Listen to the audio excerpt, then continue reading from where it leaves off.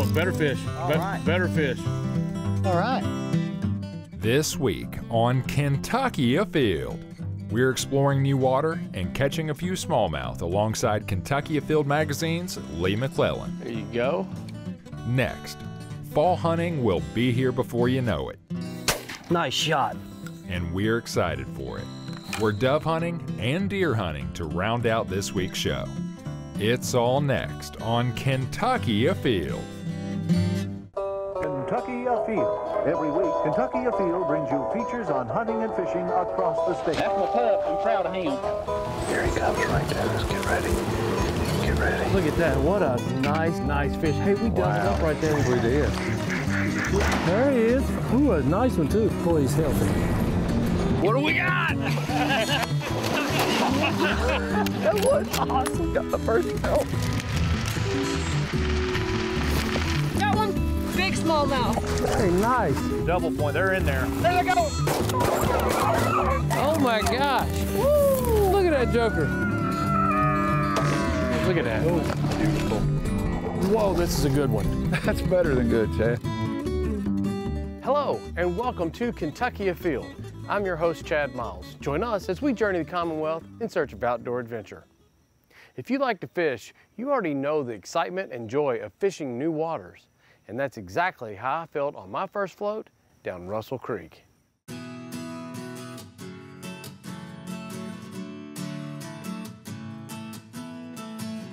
I'm standing here on a creek bank in central Kentucky with a gentleman who is the author of all of the Blue Water Trails articles that are super popular in Kentucky Afield Magazine. Lee, how you doing today? Well, I'm doing fantastic. So, if you're not in the office, this is where you could be found, isn't it? This is where I usually am, yes. Being on a bank or fishing in the stream from a kayak is kind of like your specialty. That's what you I really love it. enjoy doing. Yeah, that's my passion. And it's gotten more and more popular over the last 15, 20 years to the point that you guys have decided to put together a series entitled Blue Water Trails. Tell me a little bit about what Blue Water Trails is all Believe it or about. not, we started these in 2010. Oh, Can you wow, believe that? yeah. We've been doing them almost 14 years now. What we try to do is we want to take the pressure off, Chad. You know how it is when you're trying to find a place to go. We want people to be able to look at the articles, study the maps, and know that where you're at is okay. It's public. I ground-proof everything. I float them. It's been researched. We want a stress-free experience for people to come out and enjoy. A day floating a stream is about as good a day as you can find. So this Blue Water Trails kind of gives people certain sections with a public put-in and a public take-out place and gives them an idea of what to expect. When you go kayak fishing, you kind of need to have a basic idea of how you're going to catch fish, what fish species can be fished for, and how you're going to navigate your put-in, take-out. That's perfectly condensed into an article in the Blue Water Trails. So Lee, what stream are we on today? We're on Russell Creek. Here, we're barely into Dare County. We're going to float into Greene County. Okay. We're in an old community called Milltown. This is now mainly forgotten, but this was a very vibrant place back in the day. So this float is actually a little longer. Some of your floats, a lot of them you focus on 2 to 3 miles. This one's 7. Yes. What are some things that a person needs to consider before going out and experiencing one of your Blue Water Trails? Well, read the article, of course, and look at the map. And most of the ones that I do don't involve any heavy rapids, but a couple of them do. So make sure that your ability matches up with the water you plan to float. I'll tell you what, I know this is a long float. We probably need to get rolling. I have never been on Russell Creek. I know this thing's full of smallmouth. I know it's got a lot of rock bass and other species too. And I've heard it's absolutely beautifully scenic. Well, let's get you loaded, get you in the water. Let's go catch them. All right, brother.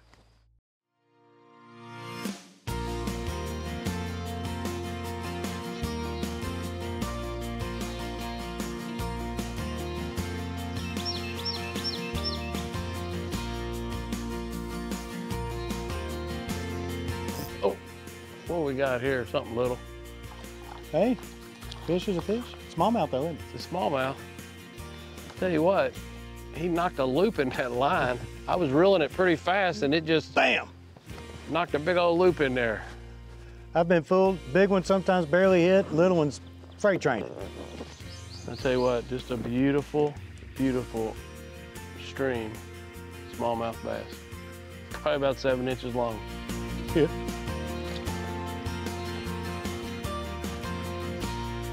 Here we go. Oh, better fish. All right. Better fish. I don't know how much better, but definitely better. All right. He's not that much bigger, but you know, for a stream fish, it's a pretty good fish. Yeah, you know, no doubt. This is probably you know, 11-inch fish, pretty solid. Looks like it's been eating well. Pretty nice little fish right there. You know, you come out here on light tackle or even a fly rod and catch fish this size. It's fun. It doesn't get any better. Oh, fish on. I didn't realize you had a fish on the end. This little dude took off on me. Very nice. I don't think he's gonna break the Olympic record, but I'll take it. You know, after all these years, I've caught a million, but I still love it.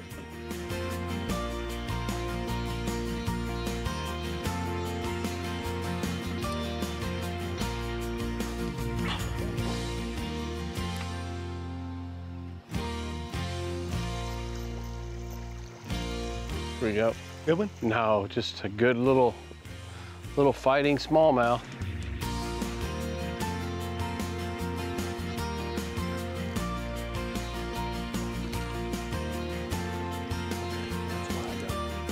Just a beautiful little fish.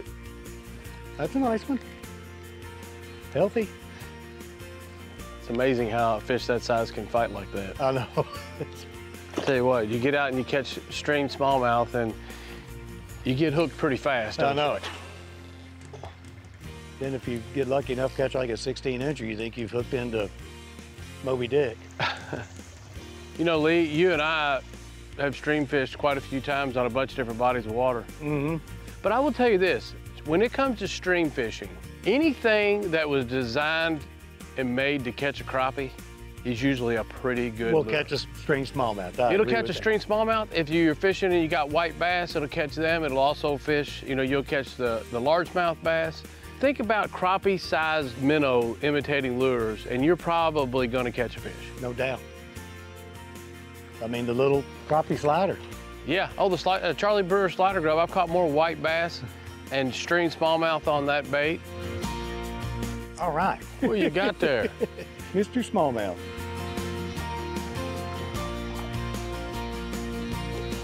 There you go. He's been eating well. He's been at a Golden Corral buffet.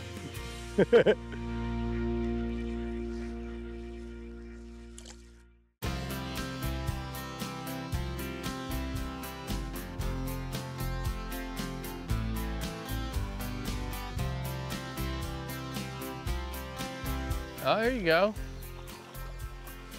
I'll take that. There you go. That's a nice looking little smallie there. No doubt. What'd he hit? The little yammy fish, and that's called natural bait fish is the color. That's a nice fish, Lee. Good job, buddy. All right. Here we go. Ooh. Oh, he's a smaller one. I'm just amazed at how hard they fight, though. Every time you catch one this size, when you first hook them, you think, oh, this is a good fish. This is a 2 or 3 pounder. And then you get it in, and you're like, Oh. 9 inches. They're still so fun. Uh-oh. Look at this. What a nice looking All smallmouth right. bass. Thick, Look fat at that. belly. What a nice looking fish. Strong. I'll tell you what, It's a beauty. that is a quality Russell Creek smallmouth bass. Look, yeah, that's a nice one. That one there probably, what do you think, 14 inches? Yeah, 13, that 14 for sure. Yeah, and it's nice big And fat fat, belly on it. obviously has good forage base in here, that's for sure. Strong. That's a Yeah, pretty that is fish. a nice one. Well, I'll tell you what, Lee, I absolutely love floating these streams and exploring them with you and doing some fishing. It's a lot of fun. Oh, it is a ball. It's a ball. I tell We you haven't slayed them, but we haven't had a bad day either. We've you caught know? quite a few fish, and I'll tell you what, this 7.5 miles is not a beginner's float. It's a long float. Yeah, it is. So it's a time, if you're going to try to get it done in anything less than 8 hours, you're going to do a lot of paddling with no fishing. Yes. So we've done a lot of that, but it's been a great time, and this is a beautiful beautiful float. Yeah, it is. I'll tell you what, if anybody wants to find out more about this particular stream or any of the other streams that you've covered in Blue Water Trail, how do they go about doing that? Go to the website, go to the top right, type in the search bar, Blue Water Trails, and it'll bring up the Blue Water Trails page. And the Russell Creek is coming out in this issue of the magazine, and it'll be on the website soon. It's been a lot of fun. I love your passion for smallmouth fishing. I love your passion for just exploring in a kayak and canoe and history. And it all comes together and flows just like this. All right, well, let's fish our way out and finish it up. Heck yeah, maybe a 20-incher. We might be right in the middle of the dog days of summer, but that doesn't mean that our Kentucky fall hunting seasons are not right around the corner. Coming up first on September the 1st is dove season.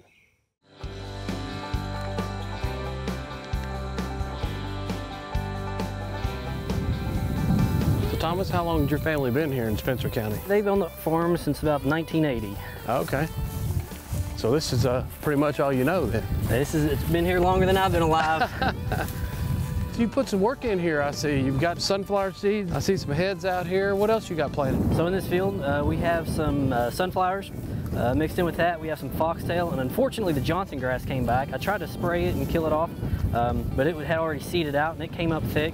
But still, once it's bush hogged, you can see we're walking in the feet. It's still full of seed on the ground, and that's what we're hoping to use to pull in some birds today. There's probably more people on September the 1st hunting in the woods of Kentucky or in the fields than any other day of the year. I believe that. It's, you know, nobody's been able to hunt since spring turkey, and today's their first day to kind of get the first crack at it, so I don't doubt it one bit. I've been itching all for months. You know, I know a lot of people like yourself put a lot of time and energy, and you may hunt, what, 3 or 4 or 5 days all year as far as dove season, as far as getting really good hunts? Yeah, really good, absolutely. It's a lot of work, but it's a love, it's a passion to get out here and do this. Well, hey, I hope we shoot good. It's been a while since I've shot a shotgun, but I am looking forward to it. Let's get Spirit out here and hopefully get a couple shots. What do you think? Let's do it. All right. Oh, one coming behind you. There you go. Nice shot. Thank you, Chad. Nice shot. That felt good. I was backing up and I didn't even have to pull the trigger. You smoked it. All right, well, it feels good to get on the board. First one down. Let's get a few more. 10 o'clock, Chad, hard left. Nice shot. All right, now we're starting to get some action. Right. Pulling the trigger a little bit here. Better walk out there and grab that one real quick before I forget where it's at. Well, that's the first dove of 2021. Started out slow, but we're starting to see a lot more birds. Still not doing a lot of shooting, but it's just a nice, casual afternoon with good friends out here shooting doves. So one nice thing about having your own field is that, you know, I've been watching this for the past week, and right here in front of us, this seems to be where the majority want to come in and start feeding. We've got this power line to our left. They like landing up there to look for danger. Obviously, we're not going to shoot them off the wire. That would be unsafe. I'm thinking it's going to start lighting up. I think it's going to be good.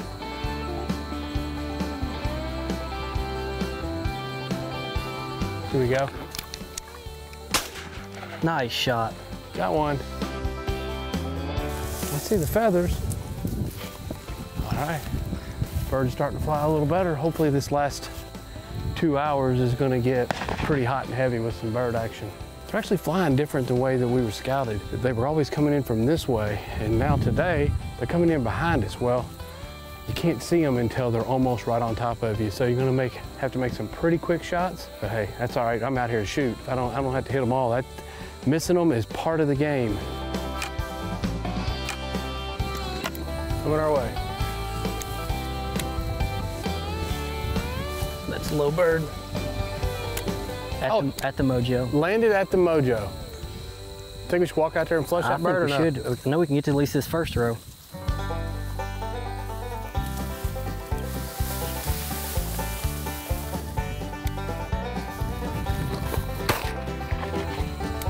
It's like a quail hunt. Got to jump shoot the doves. I tell you what, that's something that if the field was really full, that's not something you'd want to do. But in this situation, we're hunting a 120-something acre farm with 4 people. We know exactly where everybody's located. So he was able to walk out there, knows exactly his target and what's behind him, and was able to go out there and take that bird. Knowing his backstop and where everybody was at, that was a safe shot. Good job, man. Nice shot. Hey, bird. I know how I missed him. I never shot. I thought I'd taken it off. You know, we've all been there. Well, can't hit them if you don't shoot them, but I had my safety on and pulled the trigger and nothing, no bang. There we go, here we go. Hey, there's one right here. Starting to fly now. Yes, sir. There's one more down. We'll see if we get a few more. I think they're starting to fly a little better. Let's see what happens. That's not a dove. He likes that mojo though. I've seen those mojo decoys work extremely well. I've seen it really turn birds and bring it right to them. I'm a firm believer. You know, I've seen if there's a dove flying across a field and they get a glimpse of it, they'll turn 90 degrees and come straight to it. There's one coming in from behind again. Nice shot. You just shot the wing off him. Excellent shot. Got two of them. Oh, I didn't even see yours. I didn't see it till it was fluttering to the ground. That was a good shot. I appreciate that. Coming from this way.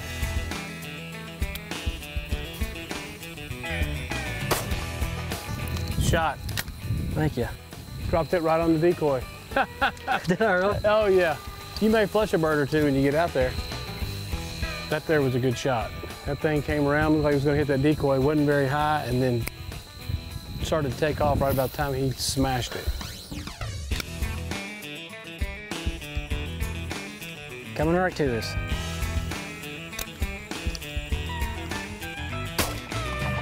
Oh, you got that one? Yep. No, nice shot. I don't know if you or I got that, but I believe that was you. I got the first one and you got the second. We got two down. That was good. Here we thought this game was about over, and here they come. That there's some good teamwork, Chad. Yeah, good job, man. Nice shot. They wanted that mojo.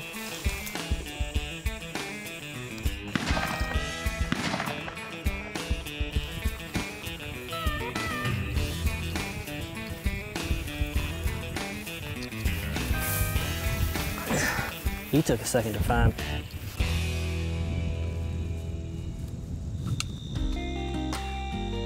Well, Thomas, I appreciate you having us out. For opening day, the weather was great. We saw plenty of birds. We didn't get a limit, but we had a limit worth of fun. I would agree. You know, it's opening day. The weather was perfect. I think this is the first time we were mentioning that, you know, I haven't been sweating. It's very comfortable. What a great way to spend an afternoon. Haven't had a gun in my hand in a while. Come out here and get to shoot at some birds. Missed most of them, but that's the way it is. But that's what it's all about, isn't it? Absolutely. Thank you for having us out. No problem. I'm glad you're able to make it out. Thank you. I don't know about you, but I've already had my bow and arrow out and have already started practicing. September the 2nd is right around the corner, the opener of the Deer Kentucky archery season.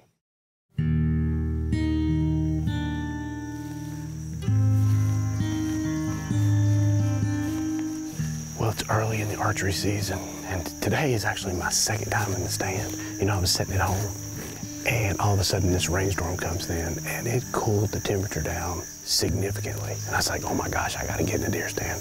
My first hunt of the season, which was actually a really, really cool hunt.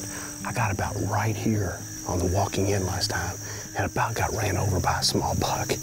Got in the stand, had a doe walk right underneath of me. Probably should have took a shot, but at that point in time, we had seen a pretty good buck in the field, and I wanted to give that deer a chance to make its way to me. I saw tons of deer, had a great hunt, and now I'm looking forward to getting back in. I had this afternoon of cloud cover and a little bit of rain. It's time to be in the deer stand.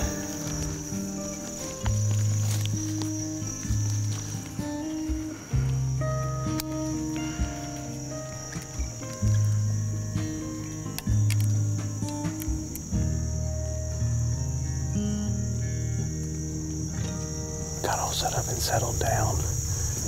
I've got a major soybean field right here, and the deer are really, really destroying it.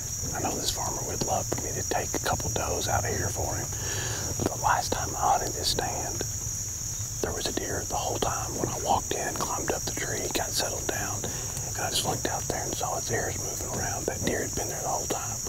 there could be deer really close right now. In the woods behind me, I have a heavily used trail that's alongside a creek.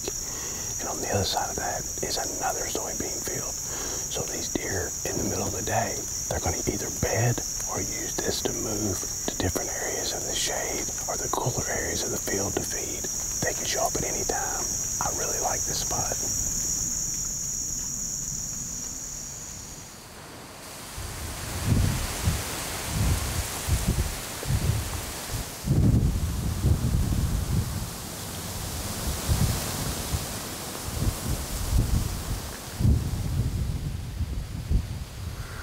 This weather is changing fast. You know, we had a rainstorm earlier today and now it's gotten windy. It'll rain and then it'll kind of slow up. The deer are already in the field. I don't know how many there are, but there's close to 10. So I know the deer are moving. As long as I see them out there, I'm gonna try to wait this out.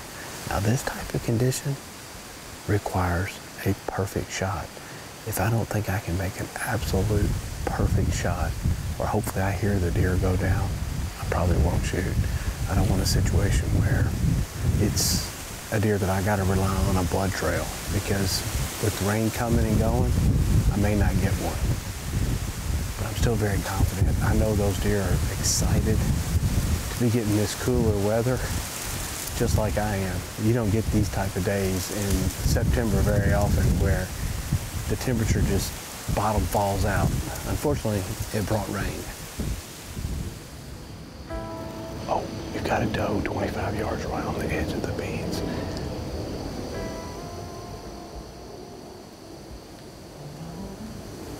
I've got a tree right here between me and the deer, so. Oh, there's two.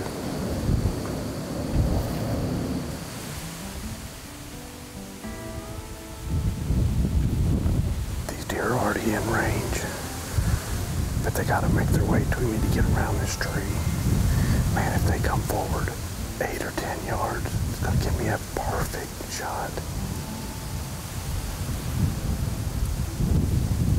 All right, that second doe's the biggest. That's the one I'm gonna try to get a shot at.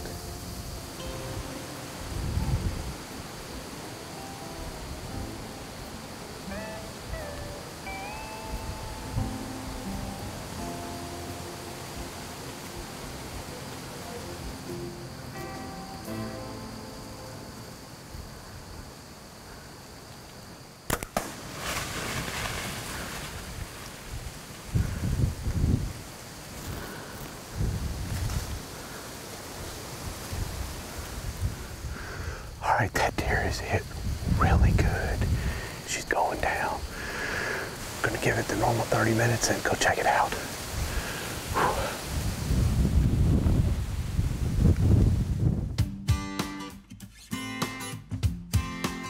Well, last night in the tree stand, we were hunting our soybean field and there were a couple of does that came by and we let them come right up to us until I decided, all right, this is a shot that I know I can make. Thought I made a beautiful shot. The deer went about 10 yards, laid down in the soybeans. Thought, okay, this is great. Got down out of the tree, walked up, actually bumped this deer. I decided with the rain, there's probably not gonna be any way to blood trail this deer. So I decided that, you know what, we're gonna wait and come back. It's gonna be cool all night, temperature in the 40s. Let's get back out here and see what we can find. So we decided to walk this creek bed, and lo and behold, about 200 yards from where the shot was taken, here she is. Walked right in on the deer. It's laying right here in this creek. Completely cold, feels great. The shot was right where I thought, but you know what? I learned something. I thought I was gonna take a shot and hit this deer right in the heart. That was the plan. End this really quick, no blood trailing required. You know what? These deer are tougher than you think. Looked like a good shot. Next time, I'm going for 2 lungs. But I can't be more excited to have this to put in the freezer early in the bow season.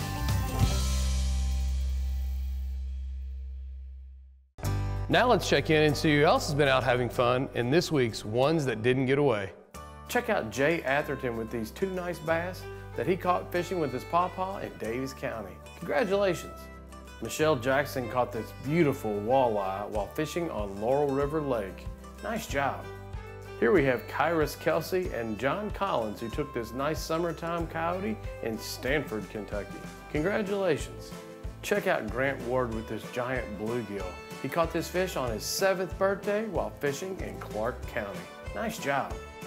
Savannah Jolly is all smiles with this largemouth bass that she caught in a farm pond in Nelson County. Congratulations. Mason Brown caught this nice crappie while fishing with a rooster tail at Taylorsville Lake. The kids here in Kentucky will be back in school before you know it. Now's the time to make plans, get outdoors for some great family fun. And remember, hunting and fishing on private property is a privilege. Always ask permission and thank the landowner. Until next week, I'm your host, Chad Miles, and I hope to see you in the woods or on the water.